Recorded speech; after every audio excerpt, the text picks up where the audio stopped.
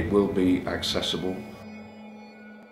No one should fear that they won't understand it. I mean, that's something that people have said about the company right from the beginning. In fact, someone said to me after the first production of King Lear, "You've rewritten it, haven't you?"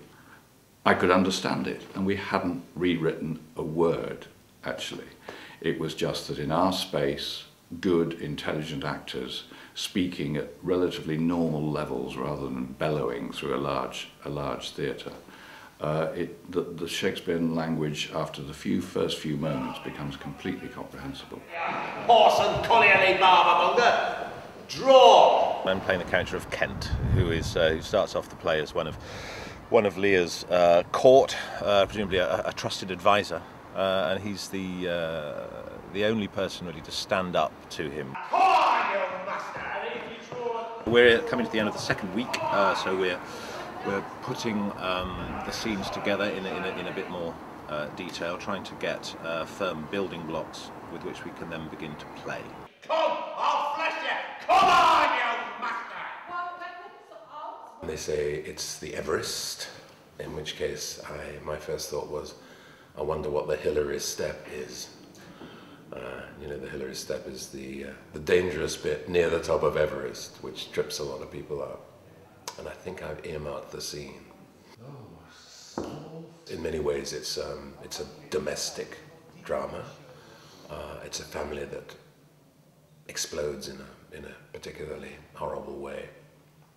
And if you think about it, you know, most great drama is domestic. It's about families.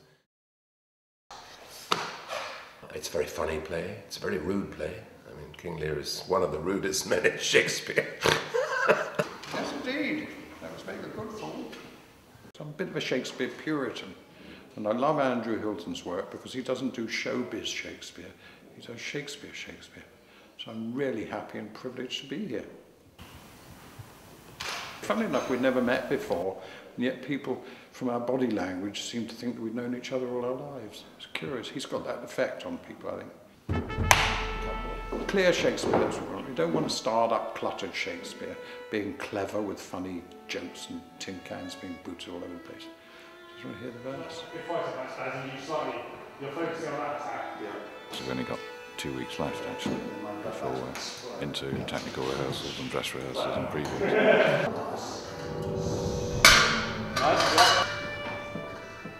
That has got all the weight of the sword. All of the moves, particularly for the Edmund Edgar fight, are all directly taken from fight manuals of the time. So they are all Elizabethan fight moves. And the challenge is to keep the fight interesting from all different angles.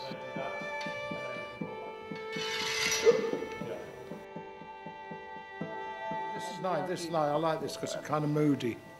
Yeah. Whatever you do, you look like an idiot, so it'll be fine. The world of our play begins with this rigid Elizabethan court ruled with a rod of iron by King Lear. So we start off with a very rigid Elizabethan set of brocades, I mean really beautiful fabrics.